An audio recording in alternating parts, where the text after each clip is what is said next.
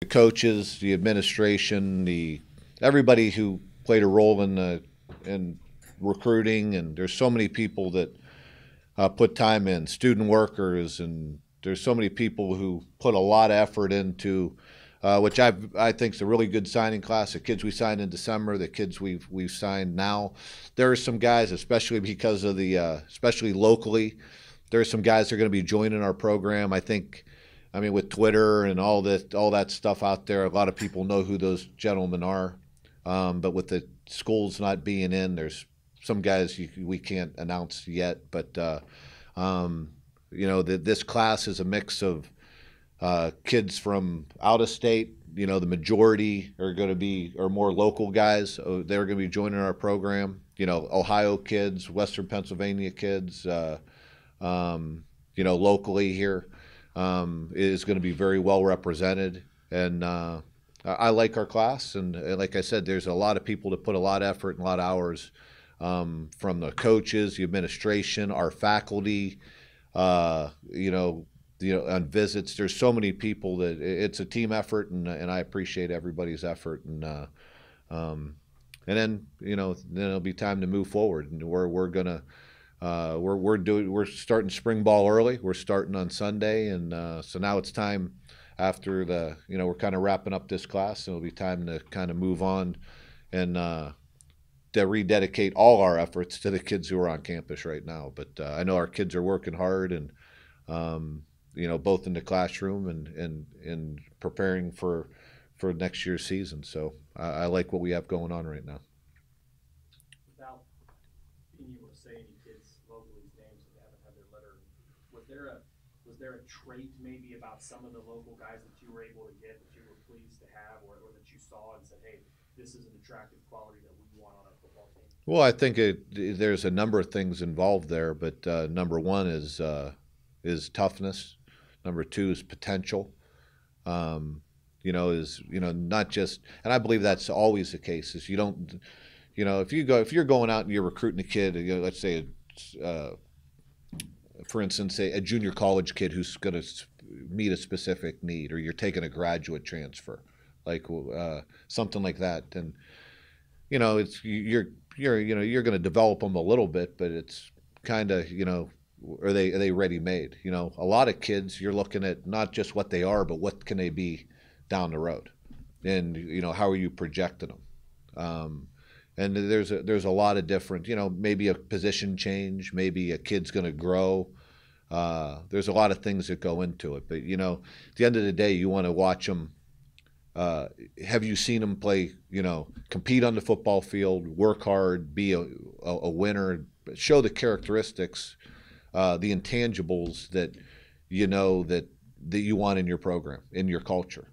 And I think all these kids that the local kids that we're getting, all these kids that we're signing, are kids that fit that culture, fit our what our blueprint is that's going to lead us to winning championships. And then different kids are in different spots, where some kids are changing positions, some kids are going to grow, get bigger, are going to grow into a different spot, whatever it may be.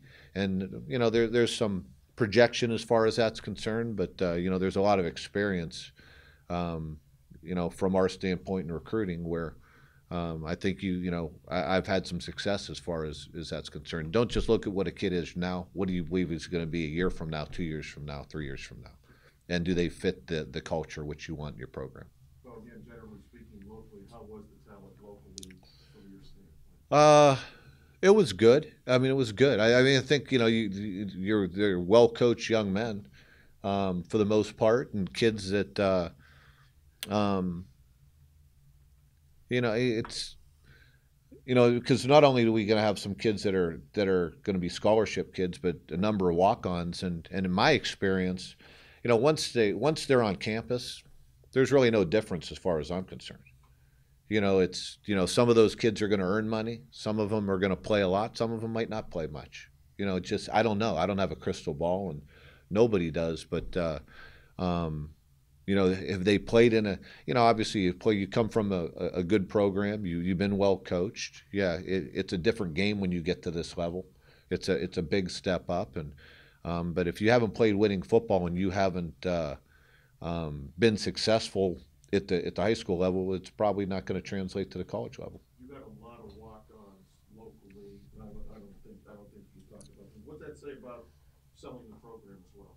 Well, I think it says a lot about Youngstown State, what President Tressel, with the faculty, everybody involved has going here. I think that probably more so than any time that I can remember, Youngstown State is an institution, is a destination for local kids. And, you don't have to go down to Columbus or Pittsburgh or wherever to find a high quality education and one where you're going to have a really good college experience. I know that when I came out of high school a long time ago, it was more of a commuter campus, and that's changed. I mean, you bring even local parents at times down here, people who live here locally who, don't have kids in school yet or whatever, and they come and they do the campus tour and they get a chance to meet with our faculty and our coaches and administration, and they come walking away saying, "Wow, boy, has this place changed, and there's some exciting things going on here." And from my standpoint, that's it's you get them here, and you have a heck of a product to sell. And I give a lot of that credit to President Tressel, the board, the faculty, and everybody, the team that's here at YSU, and obviously the city itself, and everybody's kind of come together to do some really good things here at Youngstown State. How did the December date help with the recruiting process? Did it make it any less hectic up to the wire? Yeah, it did. I mean, it was for us, it clears some things up. Some of the kids that are signed, you get them out of the way. The kids that we sign, you don't have to continue to see them every week, and you don't want to say babysit them, but that's kind of what happened with somebody who would be committed. You got to continue to see them, spend money to go see them. So for us, it really makes a lot of sense. But I'd have to really think it through. There are pluses and minuses to everything. There are some good things about that. I've always been one, and I'll say it one last time, that says that it's having an early signing day, a late signing day. Why have a signing day at all? Why, if somebody's committed and he's on board, you're committed, you have the scholarship room, sign, get it over with. You make a commitment, make them live by that commitment, sign. And otherwise, all these verbals and all that stuff, it doesn't mean much. For the most part, our kids that have committed to us have they've stayed committed. And, there's always one or two here or there where somebody changes or, is up in the air or whatever it may be. But, you want people who give their word that they're going to stay with their word. And, but I do think it cleared some things up for us. I think it saved us some money on our budget, which is always a good thing, because, somebody who's, 4 states away, whatever it may be, a plane flight away, you don't want to have to keep going down to see them every week, which, and under the old rules, when there was one signing day and you didn't have that December signing day, you had to continue to go see those kids. You have 5 signed now, according to the list. How many more do you expect to come in? Is that hard to say? They're all they're kind of flooding in right now. We're going to sign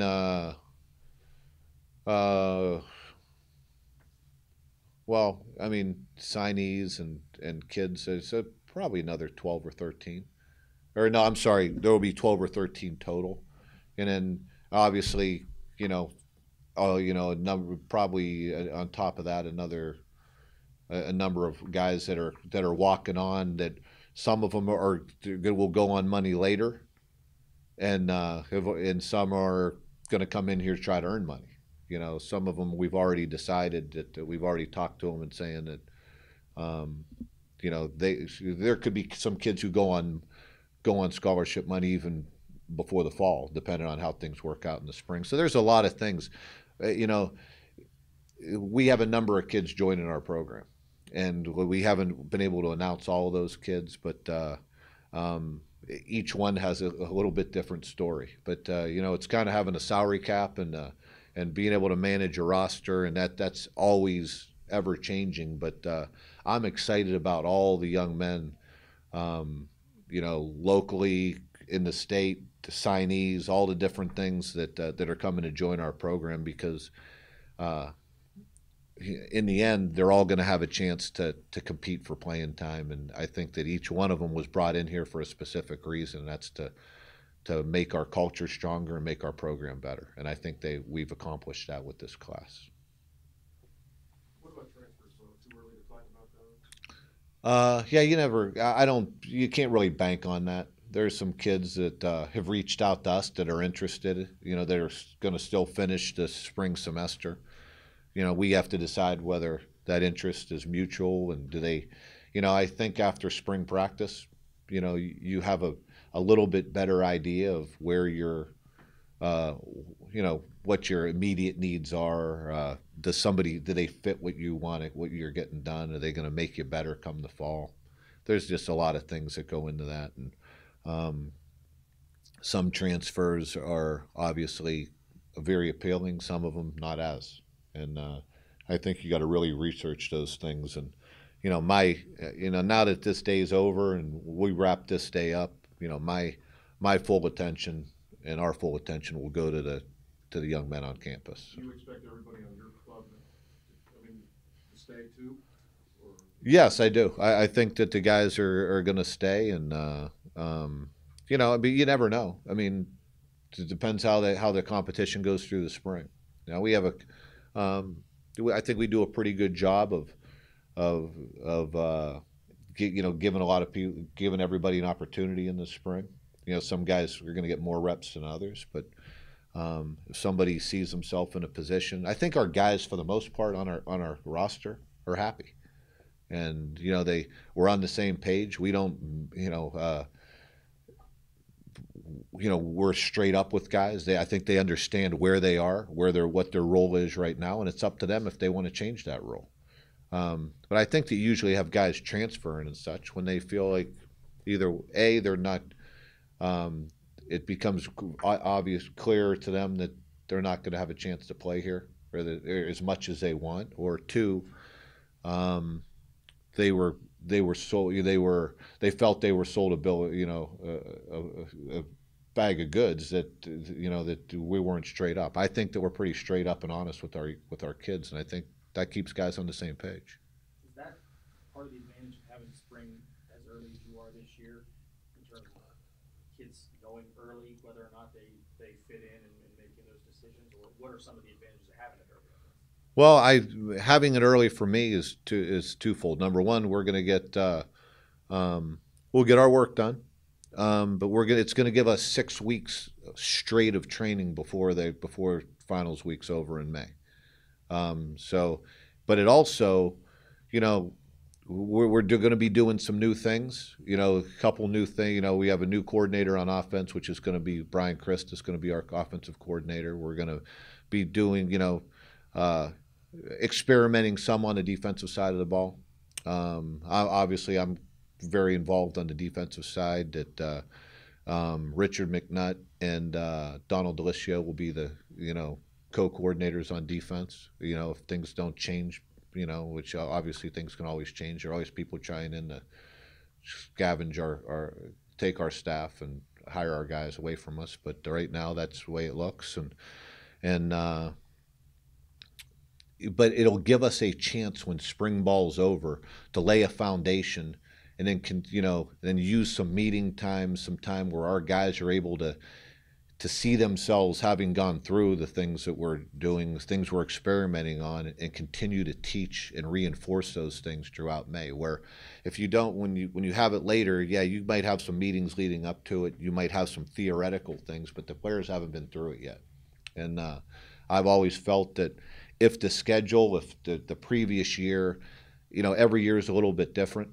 Like obviously a year ago, we weren't going to have an early spring ball because we went so late. This year we didn't go as late, so it works out that we could have a little bit earlier spring ball and take advantage of what I believe is a schedule that can help build towards the not only the fall but to the summertime and what we're going to do during the summer. What led you to name Chris Brian's been with me for a number of years and been around me, and I think we were on the same page on a lot of things, and I think he's going to do a good job. We're not going to completely overhaul what we did offensively, but we're going to tweak some things here and there, and we communicate well. He understands me. I understand him. I think that that's real important, and so Brian's going to be the coordinator. Joe Gans is going to move over from tight ends to quarterbacks. Obviously, Carm's back on the offensive line. We're going to Travis Tizleritz. It's a hard name to say. He's a young guy who's been around us for a while. He's going to be working with the tight ends, and then everybody else is kind of where they have been. Oh yeah, Tim Marlowe is moving from. He was our assistant. Been with us on defense, and he's going to move over and coach wide receivers. That's where he played, and I've always kind of groomed him for that spot, and knowing that I think it's good for him. It's good for that room because he's going to provide a whole nother. As somebody who's been on the defensive side the ball now for 3 years, it gives you.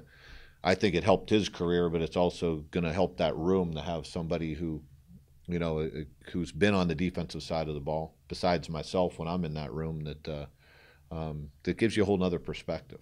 And so that's always kind of been my plan with Tim, but you got to find the right time to make that happen. Van Gorder, coming in as a senior, as you mentioned, transfers, sometimes you expect them to contribute right away. What do you see his role? Montgomery is a guy that I got to know over the late in the fall. Talked to him a few times. He expressed interest in doing this, and knew a lot about him. Know his father a little bit, but not well. But I met his father a few times. But obviously, having my son at Notre Dame, he was a teammate of Montgomery's, and so I know a pretty good amount about him, not only as a player, but he sent me some tape, and I was able to evaluate him. Does he fit us as a player and what he does and the type of player he is, but is a person, and would he be somebody who could come in and compete? An older guy, kind of been around the block a little bit, has had tremendous success as a high school player, won 2 state championships in Georgia, and walked on at Notre Dame. But turned down a lot of scholarships to go walk on at Notre Dame. That's where his dad was coaching at the time. But think he has a lot of talent. Think he's a competitor. He's a tremendous person. And, he just brings another guy in that room to compete. And I like our quarterbacks that are coming back. But it just brings, adds to the competition here in the spring. And, I think competition makes everybody better. And that's what we're just trying to do. And it's not really a flat reflection on what we have coming back, but to kind of get a bonus guy who I think is talented, smart, a leader, to go into that room and compete. He's going to make everybody better. And I like, like I said, it's not really a reflection on what we had, but we had a returning player, and our next guy was a redshirt freshman. This brings in an experienced guy, an older kid who's been around the block a little bit in that room to compete, and I think that'll make everybody better. For someone like that, is it hard to evaluate them when you're just going off of high school and practice tape? No, I don't think so. It's like, do you have you go off of, like I said, there's part of it's a projection, but I always believe this when you look at quarterbacks, if you show the ability to win. I mean, there's a lot of people you can evaluate them being able to throw and move and do all those things, but when you've won championships, that says something to me. And over a number of years, and he did that at a high level down in Georgia, which isn't it's just tremendous football. He played in a really good league, and that tells me a lot. And then obviously he's been coached by Brian Kelly and that staff, and it's a good. I think it was when you look at it, you have to look at not only their talent but the person. And yeah, is there a little bit of guesswork involved? Yeah, but I believe that when you meet a kid and you talk to a kid and look him in the eyes and you see what makes him tick, and is he the type of kid you want in your culture to bring into your program? You know, you don't want to bring somebody in who doesn't fit and character-wise doesn't fit and is going to upset the locker room. And I believe that, you know, with Montgomery, we got the right kind of kid, you know, to bring in and add to the mix. And I think he fits in well with that room.